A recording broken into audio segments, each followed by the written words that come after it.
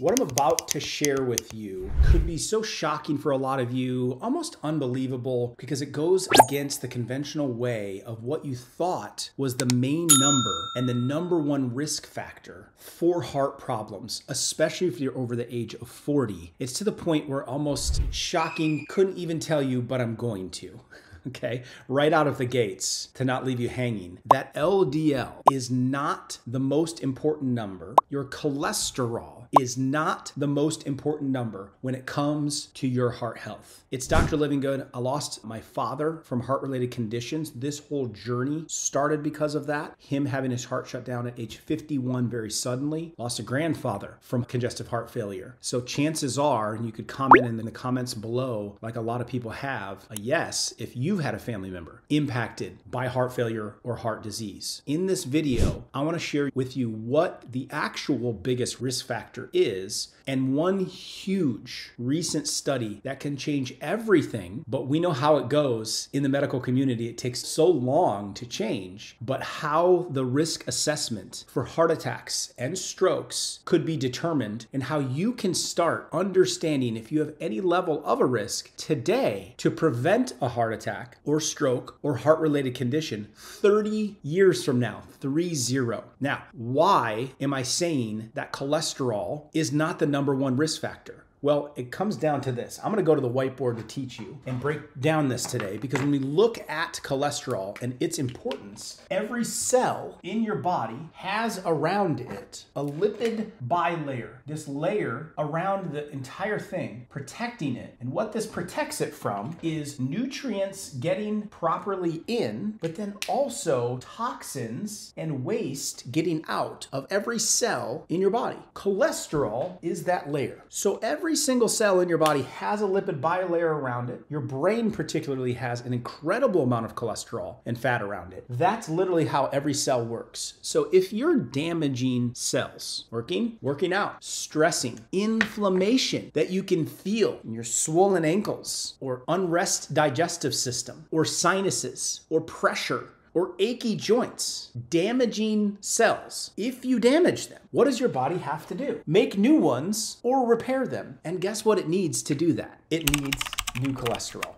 So why are we so confused when it comes to cholesterol? And why is that the biggest number that we look at when you go to your doctor to address heart incidences? Well, let me get to cholesterol in a moment, how the body produces it. But traditionally what we've done, and over the last 30 years, there's been significant increases in measuring your level of cholesterol. It all came back to a Framingham study that showed that cholesterol was higher, and that's what led to the incidences of heart attacks and heart disease. Now, when we start to break that down, you'll go into a doctor and they will measure your cholesterol, and that's the main basis for where they're going to start you on a statin medication, and then you're just on the medication for the rest of your life. Comment yes in the comments below if you've been through a scenario like that. That's what the doctor recommends, that it's over a certain number and they just give it to you. There is some research, if you start to get above 190 with your LDL, that there is some risk. A lot of it's familial risk, though, that there's a genetic predisposition when it's that high that you're having risks for it. So there is research there, but the study was flawed when it came to the number of people at certain age groups and predispositions. And so the scale in our lifetime has now slid that we want to see numbers under 130. Now, in previous teachings, I've talked about the fact that we allowed the scale to slide from, we need to be under 190 because there's solid research when you're above it, that LDL does matter, but not as much as we think. And they slid the number of a committee of people that got into a room. Most of the people on the committee were either working for a pharmaceutical company or were getting paid by a pharmaceutical company. And they decided to shift the numbers down to 130 or below, forcing people to be very aggressive with their standard of lowering LDL as low as possible is typically the goal when you go into the doctor's office. I'm not replacing any sort of medical care or knowing your medical history, but is it a good idea to lower this below 130? Well, the FDA recently came out with some black box warnings to show that if you're lowering it with a statin drug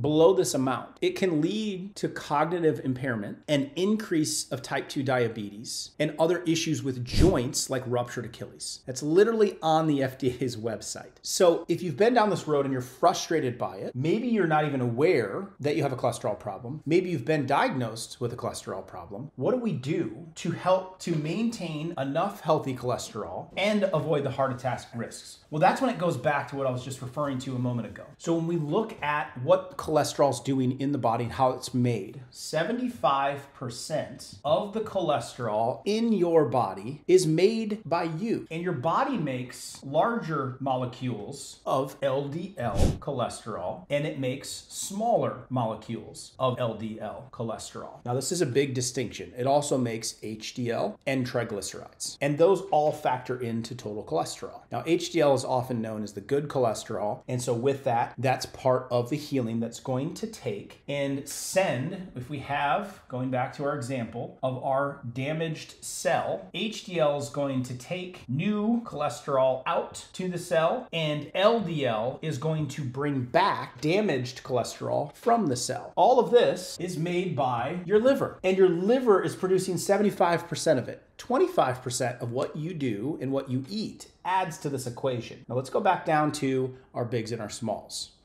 When you have larger LDL cholesterols, you have less chance of having any kind of problems with it because it's functioning very healthy. But when you get too many of the small particle size LDLs, there's an issue. All of that said, if you're having a cholesterol problem, or if that was your primary worry coming into this video, you should be looking at your small particle sizes. But according to recent research, there's actually a number that supersedes everything I just taught you. Everything on this board of how your body's making cholesterol, it's driving HDL, it's bringing back the waste through LDL, triglycerides storing fat molecules in your body. All of that is superseded by one number, according to some really interesting recent research. Massachusetts Medical Society did a study looking at 28,000 apparently healthy women, and they followed them for 8 years. And they looked at their incidences, men, this applies to you as well, for heart attacks, strokes, coronary artery issues, or death from cardiovascular causes. So these are women in their 40s, in their 50s,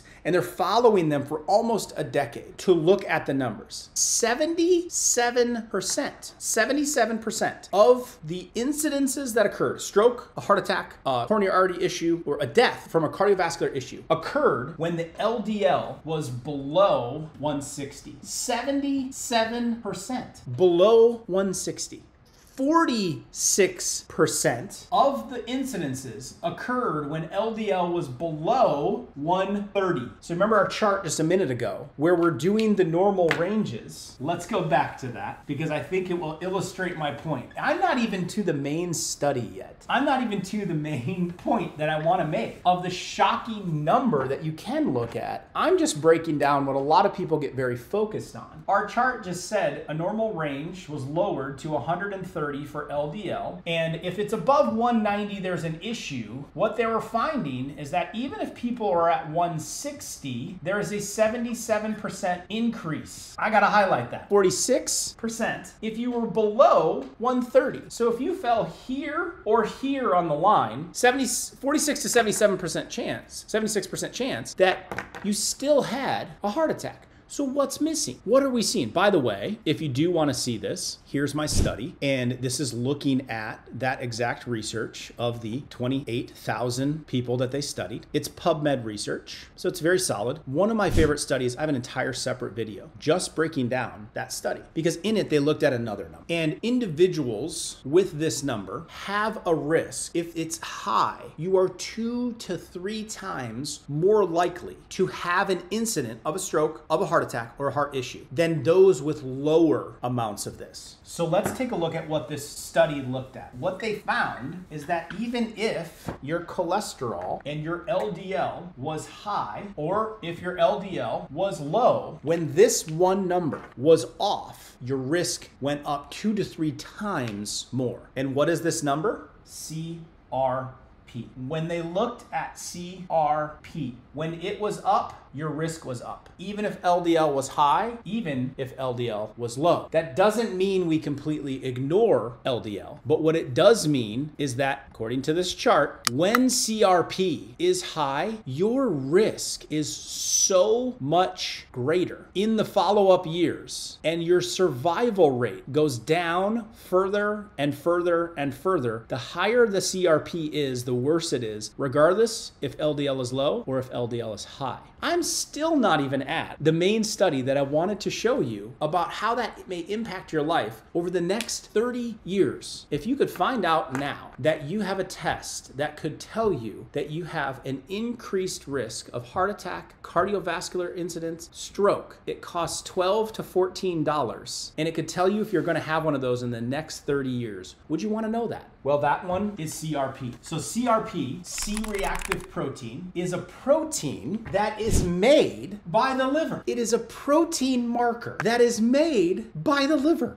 This is why I've never taught it this way before. I'm so excited about it because your liver could possibly hold the key to the health of your heart. CRP, C-reactive protein, upregulates adhesions in molecules which stimulate what's called monocytes and T lymphocytes inside of your body. So what it does in your blood vessels, if we look at a cross section here, inside of your blood vessels, CRP is going to impact the increase of monocytes and T lymphocytes. Why does that matter? It creates inflammation and it activates platelets inside your blood cell. That's what helps you clot. Now, when platelets start to go up, thrombus formation starts to go up. Our clots start to go up. Why does that matter? Well, now we've got potential blockages starting to happen. C-reactive protein starts this change. Vascular remodeling begins to take place, which is a thickening of the walls inside your blood vessels. And so more CRP, more liver strain, more increase of the inflammation, more increase of the clotting, and then we get something called angiogenesis. And it promotes these changes inside of blood vessels, and they get more and more restricted until we get to a spot of foam cells. Now, foam cells are increased when CRP goes up, and they mediate the uptake of LDL. So when CRP is increased, individual cells take in more fat molecules like LDL. And when they can't process the LDL, when your cholesterol is high, when your LDL numbers are high, they are stored in what is called a foam cell. Macrophages, white blood cells, they protect the body, they're immune protectors. They form lipids that accumulate in excess in these macrophages and start to build up. So is it the fact that you're holding on to a lot more LDL or higher LDL levels because your liver is toxic,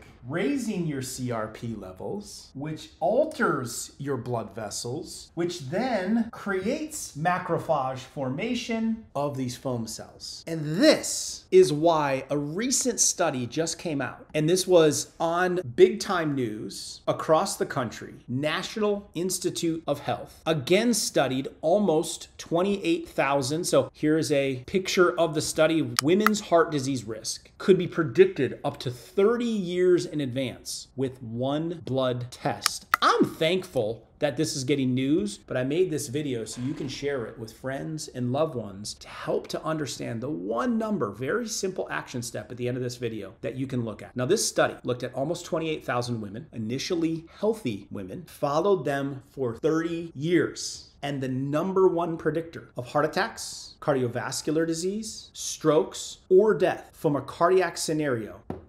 CRP. A number that needs to go into every physical and every doctor visit that you're getting blood work moving forward. Now, if you're going to test for LDL particle sizes, I recommend you also request an NMR. And so this will test your LDL, but it will show you, do you have big ones or do you have small ones? That's the big thing that we want to know. But the number one test is CRP. Now, there's an important differentiator when you are looking at CRP, what type you should get. I would request a high sensitivity CRP. If your doctor is able to order this, that is the type of test that will get much more granular on its information that it gives you in its sensitivity. Now, when the test comes back, typically we want to see this below 10.